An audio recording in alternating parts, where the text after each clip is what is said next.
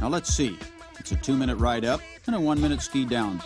You can get 20 runs an hour.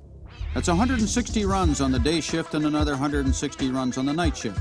That's 320 runs in one day. Out to break the old record for 314 runs in 2 shifts in one day are Cary Adgate and Luc Bombardier. Cary's a real estate agent in Boyne City and skied on 2 different Olympic teams. Luc Bombardier's grandfather invented the first commercial snowmobile in Quebec.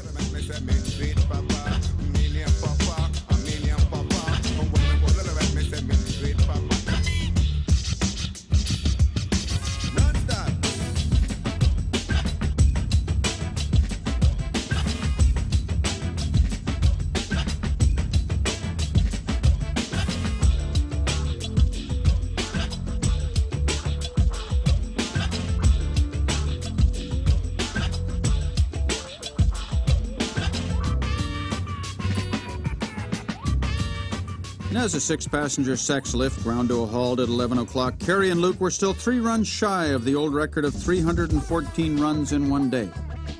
If you want to try and break that record, then sign up for your regional Jimmy Huga Express next winter, and you too can become famous.